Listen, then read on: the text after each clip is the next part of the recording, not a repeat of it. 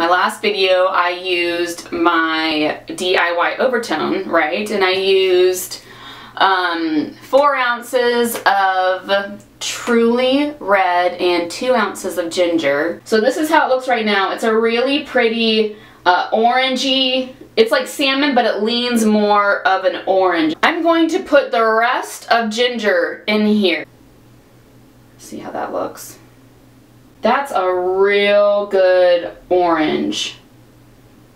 Ooh, I like that a lot. It has a little bit of a brown tone to it too, which isn't bad. So I'm going to use this on Monday when I wash my hair. So here is how it looks. Let me show y'all. So if you ask me, I don't think it looks much different. I don't think it's faded much from the last time, which is great. So it's still putting on the color, which is very nice. So it's keeping my red at the same color. Bonus. Totally awesome. I put a lot on my hair this time, like a lot, and let it sit there for closer to, I think, 7 minutes. I do think the color is very pretty. I do love the depth of the color. There's really nothing negative I can say about it. I think it looks great. There probably are like right here, if you can see, there are some missed pieces.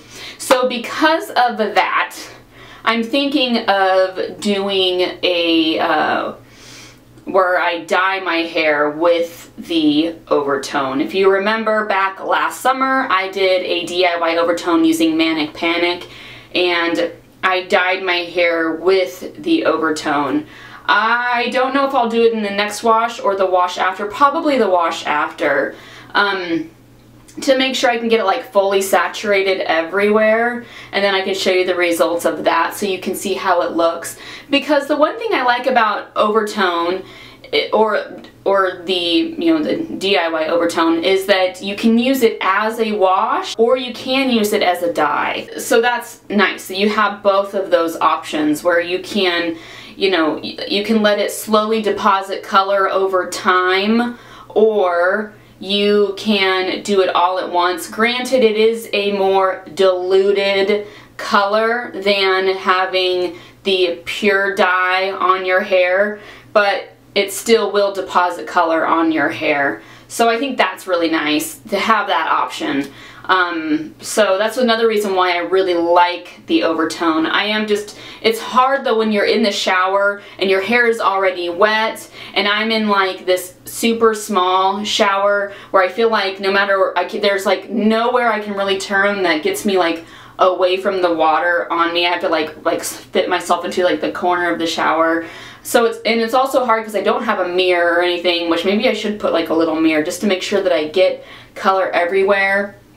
So that's the only tricky part, is I can't really see what I'm doing, so I have to like kind of like feel around, and I'm wearing gloves, so I have to like kind of like feel around and guess, okay, did I get here, did I get here? And so that's another reason why I used so much of this DIY oVertone. Also, because of the Adore dye being a gel and mixing it with the Tresemme conditioner, it's a thinner product than it has been when I've used the Arctic Fox or the Manic Panic. It's just much thinner, so I felt like I had to like really be careful, because it was just like, it would want to like fall through my fingers. So I had to like be real careful in applying it and making sure that it got on my hair, more on my hair than on the floor, And so that's everything. What do you guys think? Do you notice a difference?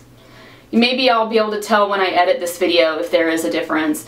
But I like it, and I think it's great, and this has definitely opened me up to many other options as to what I could do next with my hair. I've had some people write me and comment and tell me of like some fun colors they're gonna do soon with Adore dye, and it's great because you guys are also giving me ideas as to what I could do in the future.